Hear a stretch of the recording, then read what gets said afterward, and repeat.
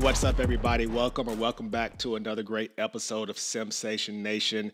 Most of you may or may not know that October is Cybersecurity Awareness Month, and that just opens up many opportunities to talk about a lot of great things. Cyber is the sexy, cool word. Everyone talks about cyber, and everyone has a different definition of cyber.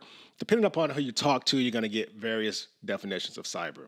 I believe that with every great technological advancement comes an equal or greater vulnerability, and so we have to protect our cyber assets. So today's topic is talking about how complex cyber is, the complexities of cyber and the security challenges that come with that. I have a guest that I'm bringing on today that I'm super excited about, because this young gentleman is really responsible for how my career started to take a different and positive trajectory. So most of you know that I am an officer, a cyber officer in the United States Air Force. I started my career off enlisted in the Marine Corps, then enlisted in the Air Force. And the person that I'm about to bring on actually helped to craft and sign my recommendation letter. You only get one. And this gentleman happened to have crossed paths with me, not once, but twice. But he actually helped to put me on the path that I am today. So extremely thankful and grateful for that. So to help me talk about the complexity of cyber, I am bringing on my special favorite guest, Brigadier General retired Gregory Touhill. Now, he is retired from the Air Force, but he is not retired in the workforce. He is still out there doing it. He's still doing a lot of great things. While he wore the uniform, he had several jobs at various levels. Director of Command, Control, Communications, and Cyber. He's been the Chief Information Officer at various levels. He has had numerous staff jobs commanded at the squadron, group, and wing levels, multiple distinguished graduate awards that he received at various professional development courses, and just the list just goes on and on and on. And there was no way possible to take all of these accomplishments and put them on one page of a bio. I am surprised he was able to fit them on two, and I'm surprised they didn't go over into the third page. So with that, ladies and gentlemen, welcome to Sensation Nation, Brigadier General retired Gregory Touhill. Hey, thanks very much there, Shooter. I really appreciate the opportunity to be with you and with your audience. One thing you didn't mention is all those deployments. I know all the great places to eat downrange too. So. Food is really important when you're deployed downrange. You got to keep that morale up in some form or fashion, and what we put into our bodies and just to kind of keep us going and keep us happy is very, very important. Yep, and that's why the services career field is so dang important to the mission. And that's right. But I was very fortunate during my active duty military career to work with a lot of tremendous people, great people. And one of my highlights was signing Tech Sergeant Sims's application officer training school. So proud of you. I'm so glad to see you continue to advance. And for the audience, before we started, I said, I'm looking forward to seeing Major Sims here spray paint silver onto those oak leaves because he's recently been selected for promotion to Lieutenant Colonel. Absolutely, sir, and I appreciate it, and it really means a lot. So the fact that you and I are still staying in touch, it means a lot to me, and I hope to just continue to move forward, and I actually just make you proud for having put your ink on that letter. So you're worthy. You're yes, worthy, sir. Man. Thank you.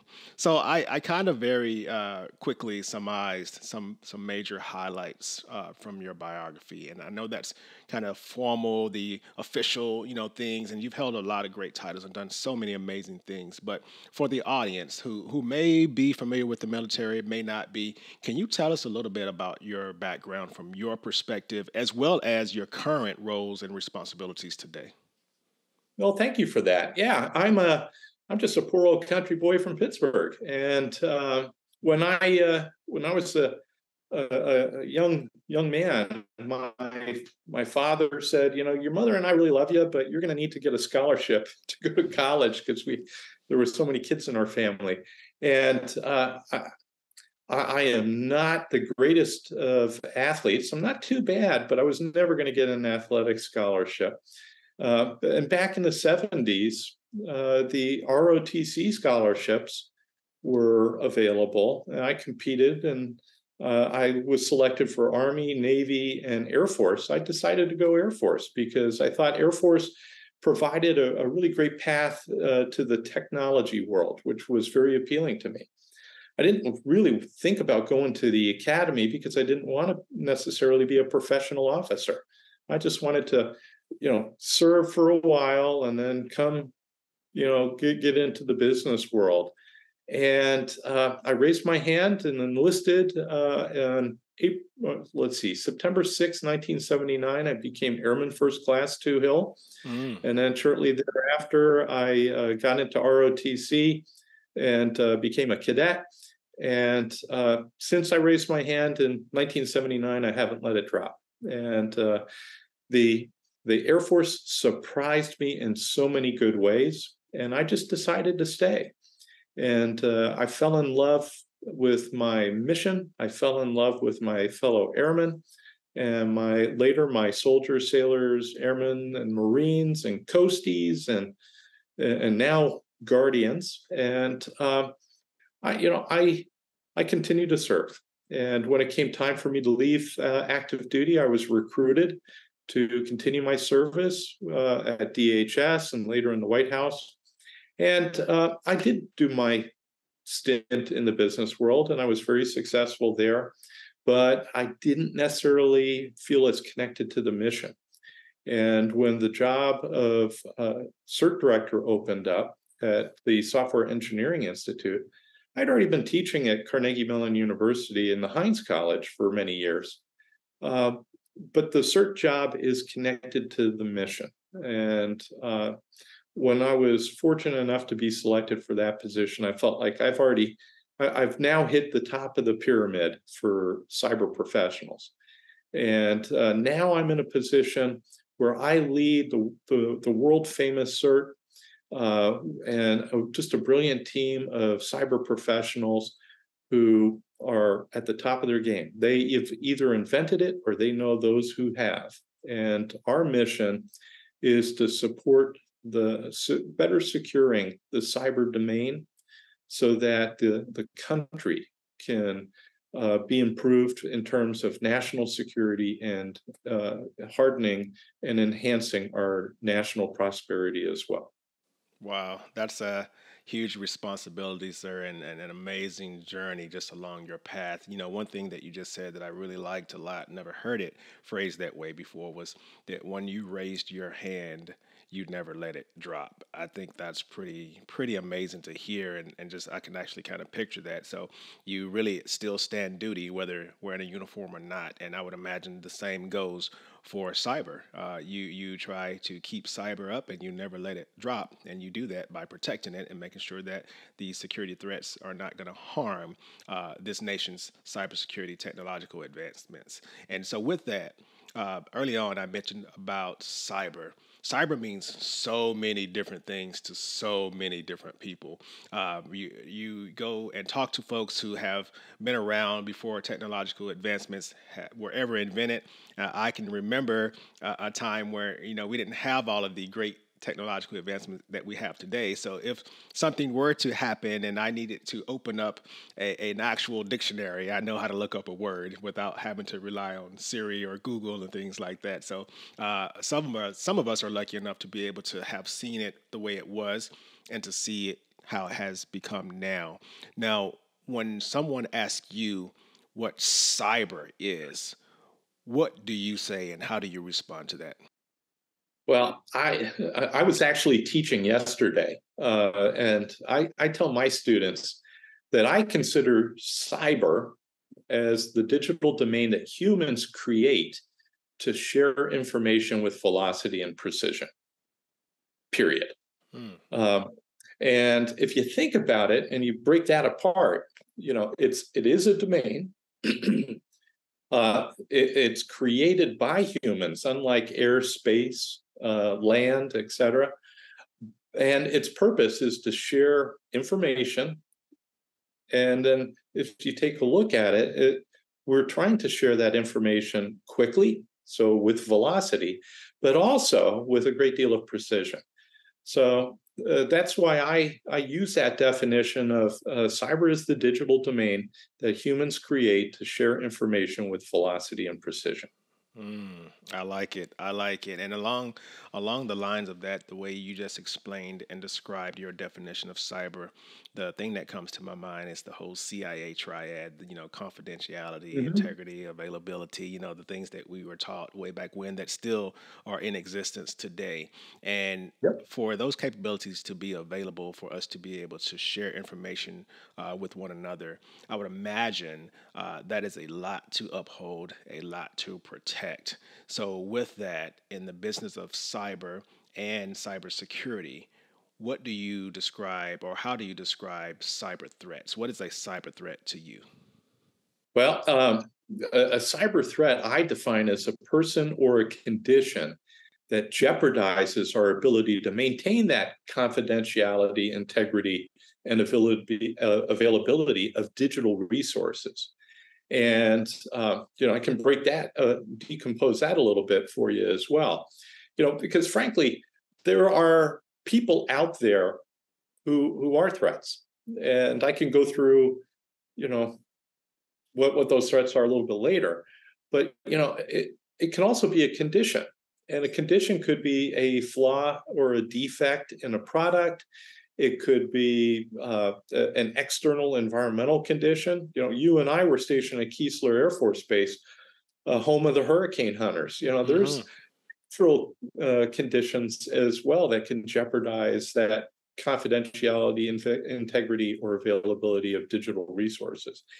And then further, when you look at it, I could easily say data or information, but I specify digital resources because ultimately it goes beyond just the data and then the knowledge that's combined to form information. You got to think in terms of the software, the hardware, and the wetware, the human element, as part of those resource packages that all come together as a team to form that digital realm that we call the cyber domain. Mm-hmm. You talk about the threats and then the cybersecurity aspect of it all, and I know you touched on the external threats, and you mentioned the wet domain, the human element as well. I think that's also something that is probably something you've had to deal with, essentially the insider threat, right? Because the internal threat and external threat, they both can be detrimental to cyber and cybersecurity. Um, Previously, you and I briefly in email talked about zero trust. Um, is zero trust something that can kind of get after the insider threat? Absolutely. And one thing that we do here at the Software Engineering Institute in the CERT division is that we actually have a practice of study on insider threats, which we prefer to call insider risk, because a threat is usually associated with a deliberate hostile act, whereas a risk really gets down to the crux of the matter. You can have an insider risk because somebody carelessly does something that could expose um, your information, could compromise that confidentiality, integrity, or availability. Is that a risk or is that a threat when it's done unconsciously or by accident? We prefer to call it insider risk. And one thing that we do on behalf of the Department of Defense and the U.S. government is we actually host the National Insider Threat Conference every year, and we do have a whole practice of study and research and applied research on that. But as you take a look at what we are trying to do in the digital domain, you have to factor in that life is full of risks, and the whole goal is to get your job done with the minimum amount of cost and the best management of risk. And I think that's something that all of us cyber professionals need to keep in mind. You mentioned at one point the complexity of cybersecurity, which is exactly what we're talking about today. There's a quote I'll have to look up who is attributed to, and of course I'm paraphrasing, but it goes something to the extent of keep things as simple as possible, but no more simple than that. And cyber is not something that some people view as simple. The whole keep it simple, stupid. It is not simple to some people. In fact, cyber can be very complex to a certain extent. So you essentially identify complexity as today's biggest cyber threat. Why is that? Yep. Well, this was going to be a little bit long answer because I'm going to unpack a lot here in a short period of time. First of all, complexity is the bane of security, and simplicity is the arch nemesis of our adversaries. The more complex you make it, the easier it is to break it, is another quick buzz phrase for folks. And as we take a look at the threat environment that's out there, we've got to make it simpler for our operators, for our users, for organizations and processes. We need to streamline and be effective, efficient, and secure. Getting back to that zero trust question from before, ultimately, zero trust is a security strategy. It's not something you buy. It's not a piece of hardware or software. It's a strategy. And, I articulate to my students and my colleagues that ultimately at zero, from a zero trust standpoint, what you're trying to achieve is that Greg can only see what Greg is authorized and under certain conditions and entitlements. If I'm logging in the office on a issued device from the Software Engineering Institute, I should be able to see the following information, blah, blah, blah, blah, blah, that has been well defined. And then further, if I am, traveling and I'm plugged into, hotel Wi-Fi or wherever, I should have the conditions and the entitlement should match based upon the risk to the organization and that information. Zero trust, if done right, is a strategic view of the starting point. Zero trust is the starting point, but it's not the destination. Zero trust is the starting point on the road to digital trust. And as we take a look with our research here at the CERT, we continually see products and capabilities that are so complex that they introduce more risk, arguably, than most folks would understand. And when we do the research, we see that over 95% of the major incidents that generate an incident response, over 95% are not caused by the typical threat actors that you would think that are out there, but rather they're caused by careless, negligent, indifferent, or confounded people. And that could be folks misconfiguring a system or not installing it properly or not patching in a timely manner. And if you continue to pull the thread down, a lot of the products are shipped with defects because of poor software engineering and poor product development processes that permit vulnerabilities to be embedded in code and in products as they are shipped.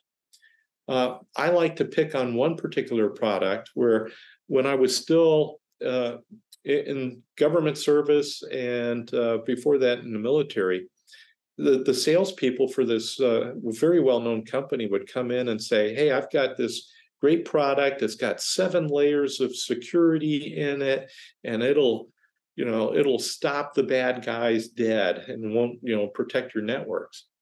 But it takes about 18 months for a already skilled technical staff member to get trained and certified in the proper use of that product. Mm. And then when I would point out to the salespeople, I'd say, "Hey, look, I've got an airman on a 4-year enlistment. I'm sending them to basic training, which is 90 days. I send them to their technical training, which could last from 6 to 10 months. They've got on-the-job training. By the time I get them out of that initial pipeline of training, now I go in and put specialty training like what you're offering. That adds 18 months to a career of 4 years. They got 6 months of productivity, and they've got to make a decision during that time whether to re-enlist or not. Products that take that long and they're that complex to use are actually harming our ability to better protect our national security and national prosperity. And as we take a look at the amount of vulnerabilities that continue to be introduced in the marketplace, companies really ought to be taking a really good introspective look into the quality of their products in terms of security, and really need to embrace things like DevSecOps and modern software development techniques to better produce products that are secure by design and secure by default. Mm. Uh, you know, all you have to do is wait for Patch Tuesday and see the tsunami wave of defects that keep on coming in. And it's not just Microsoft, it's across the entire information enterprise. Everybody can do better.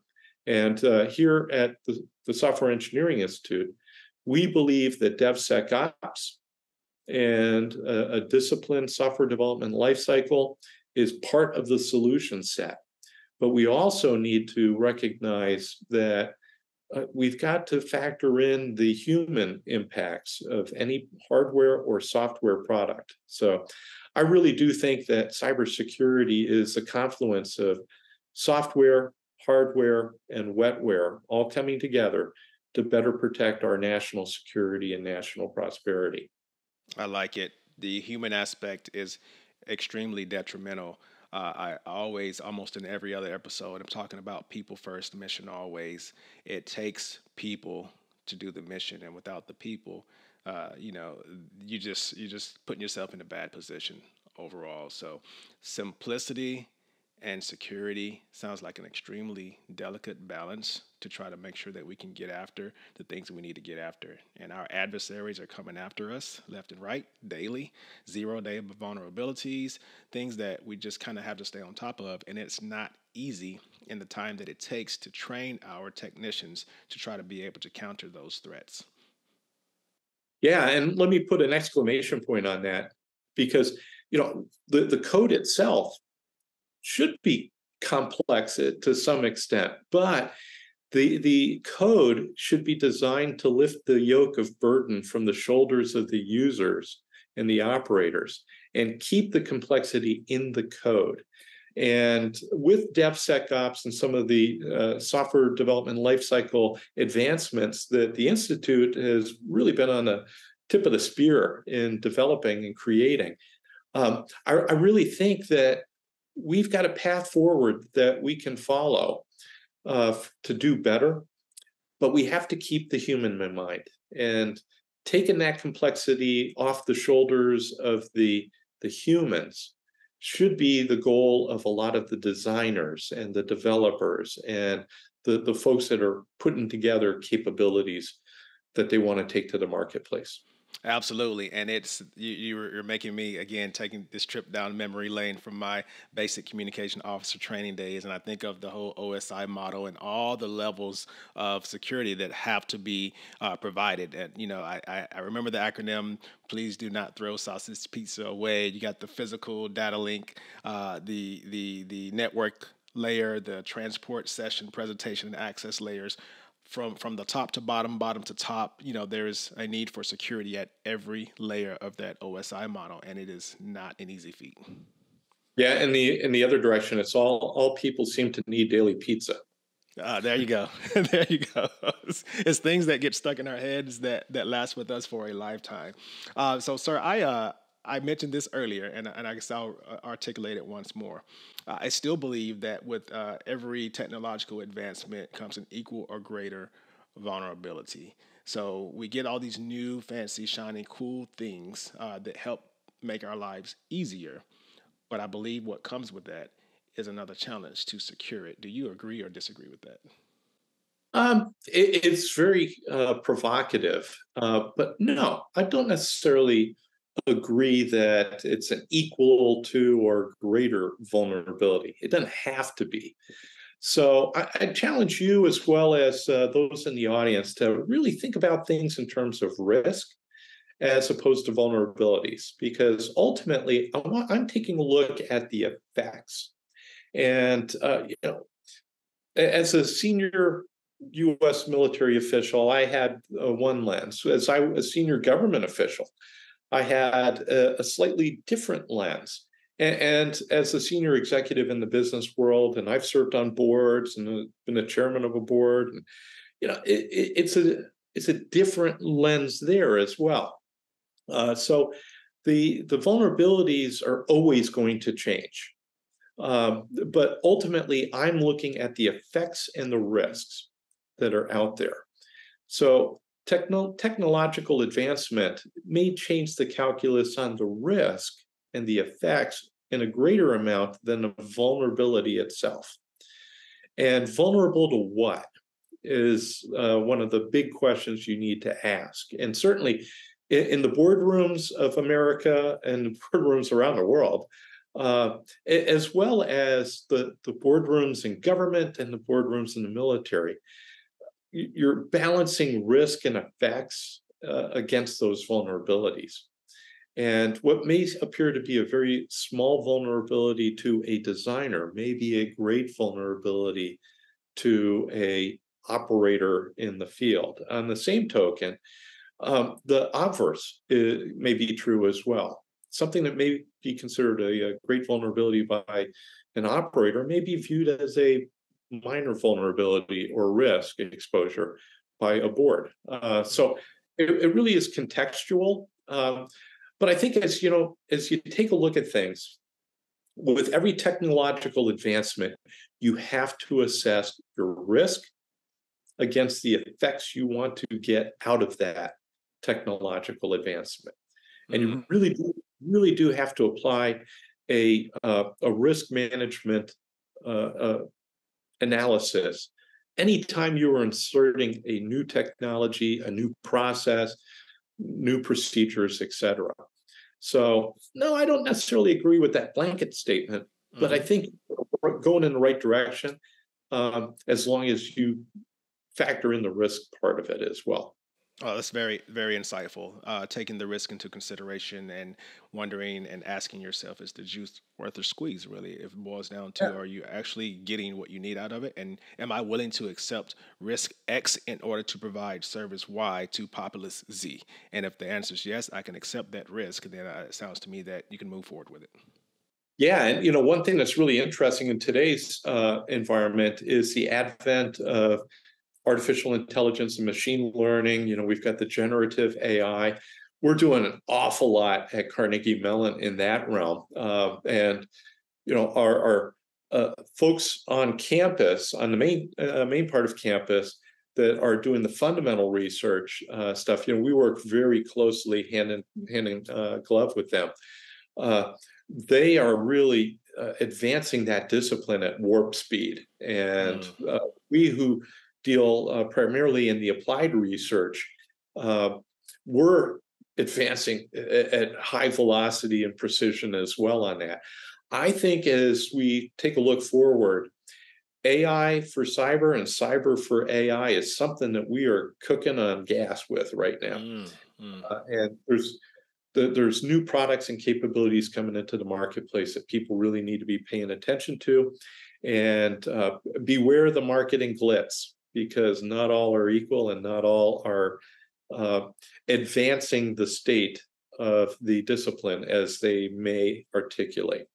We're also doing work on AI for test and eval for AI, because you need to have some sort of constructs evaluating some of these products and capabilities as they're coming into the marketplace. But at their heart, the cybersecurity of AI is the same as cybersecurity from every other computer system, Mm, every other software system, and the like, because these are just like computer systems and clouds on steroids. right. And I'm a big fan of the lessons learned from the first and arguably greatest hacker of all time. And it wasn't Kevin Mitnick, who just passed away a couple of weeks ago. I argue that it is James T. Kirk, because Mm, who else hacked into the Starfleet computers in the Kobayashi Maru? Who else knew that Khan wouldn't change the default password on the USS Reliant?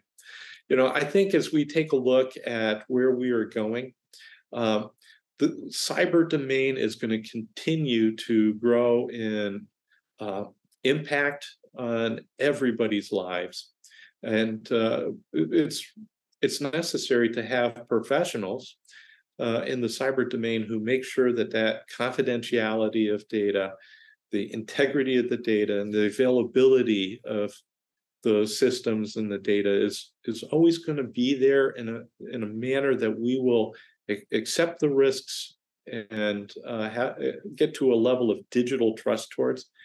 And I think the threats that are out there today, we can talk all these different code names for different nation state actors, but ultimately, I think you've got 6 major threat groups that are never going to really go away.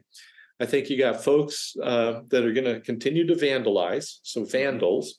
mm-hmm. You know, you're still going to have crooks, the burglars who are trying to get a financial gain. I think you're still going to have muggers out there, and a great example is what happened during the Sony breach. Hey, don't put out that movie. Don't put out that movie. Right. Don't put out that movie. Okay, you put out that movie, we're going to mug you. That's right. But you can see kids in middle school and high school that are doing cyber mugging as well, and character assassinations of their classmates. That's bad stuff, and that's a threat. So Mm-hmm. muggers are out there.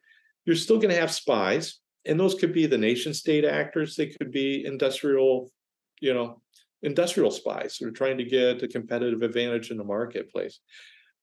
You're going to have saboteurs, the threat of saboteurs, and we usually think of that as insider threats, but it could also be down in the supply chain, where you have somebody who does something nefarious or stupid in the supply chain. So those are the top 5 that everybody thinks about. But really, as I take a look at the statistics, 95% are caused, by careless, negligent, indifferent, or confounded people that are overwhelmed by the complexity of our products and our processes, and we can do better. And Mm, that's one of the things that we're trying to do here at the Software Engineering Institute and the CERT division, is to help folks be better in the domain, and through our practices in cybersecurity engineering and resilience, as a team, we are trying to make the conditions better for everybody. very good. This is good, sir. This has been very helpful, especially hearing those categories of bad actors out there. What I take away from this, I think the bumper sticker for me is complexity is the enemy of cybersecurity, and the more simple we can make things, the better we can basically arm our technicians out there, our security professionals, the better we can arm them with being able to protect our systems and our accesses. So Amen.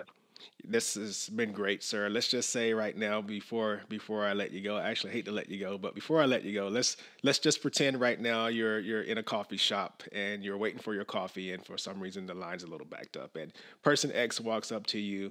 Person X in this case could be our listeners, our viewers out there. It could be those middle schoolers that you were talking about that are learning all these new cyber tricks that are probably more advanced than we were at their ages. Person X could be more senior folks that are maybe a little afraid of cyber because of the complexities of it. Various groups of people. What final thoughts would you leave with person X if they were asking you anything about cybersecurity, whatever comes to your mind? What kind of last notes would you leave with them? Well, I think at the start of the conversation, I would remind everybody that we are all workers in the cyber domain. We're all citizens of that cyber domain, because today's economy, the way we communicate, even using technologies like we're using today to chat, uh, all are reliant on that cyber domain. And all of us, regardless of which career path that we take, have a hand and a stake in the cyber domain. So, you don't necessarily need to be a cybersecurity engineer or, a database administrator, a network engineer, a system administrator to understand your role in the cyber domain. Some of those rules that we learned as kids and all, I was a Cub Scout, like a lot of folks in my generation. One of the motto of the Cub Scouts is do your best. And when it comes to being a good citizen in the cyber domain, do your best, do the right thing, read the instruction book, take the time to read the instruction book. But also, if you're writing the instruction books, make them readable. uh, I think as digitally connected citizens, we all have a role to play in security. I tell my parents, who are not the digital natives by any measure, we need to be guarding our privacy. We need to jealously guard concepts like civil rights and civil liberties in the cyber domain, because people don't necessarily think about privacy, civil rights, and civil liberties in the cyber domain as they would through other discourse in society. I think it's really important that we act as good citizens in the cyber domain, just as we would with our next door neighbors, our families, our friends, and the social compact we have with others. I think once we hit that grounding of treating people with dignity and respect in the cyber domain, good stuff starts to happen from there. And reading the instruction book is always good regardless. You don't have to be a mathematician. You don't have to be a graduated engineer. You just have to do the right things and do your best. Do your best, people. Do your best. We can't ask more from you than that. Just simply do your best. I appreciate that, sir. One last thing. Uh, One thing in our society is we sometimes fail to ask for help because some people are thinking it's a sign of weakness. Asking for help is a sign of wisdom, not Mm, of weakness. mm. So, when your best, if you feel your best isn't good enough, ask for help. There's plenty of folks out there who are willing to help. And for government agencies, for military organizations, my organization was created to be that place to ask for help. But in your local neighborhood, there's lots of folks you can ask for help. If you're in school, ask your teachers for help. If you're in business, there's actually folks who have cyber-oriented businesses. There's professional organizations like ISC Squared and ISACA. There's lots of folks out there who can help you. All Mm. you have to do is ask. I like those two things. And if I take do your best and ask for help and I smash them together, I think it creates a perfect formula of you don't always have to be the smartest person in the room. You just have to know who they are. And if you can capitalize on that, I think that it's a win-win for everybody. Amen. Sir, before I let you go, my very final thing that I always end each and every episode with is a fun 10 question quick round. I shoot questions at you, and for the Lightning audience, round. by the way, he has not seen these questions, so I'm going to throw them at you, sir. Are you ready? I'm ready. Bring it. Number one, when it comes to tea, I know you're from Pennsylvania. Do you prefer sweet tea or unsweet tea? Unsweet. Unsweet. Number two, greatest boxer, Ali or Tyson? Ali. Number 3, movies. Star Wars or Game of Thrones? Star Wars. Number 4, when it comes to fitness, I know you work out and you still fit into your uniform, which we already talked about. Do you prefer the treadmill or track? Treadmill now. Okay. Number 5, libations, if you partake. So none of the above is quite all right. Neat or on the rocks? Rocks.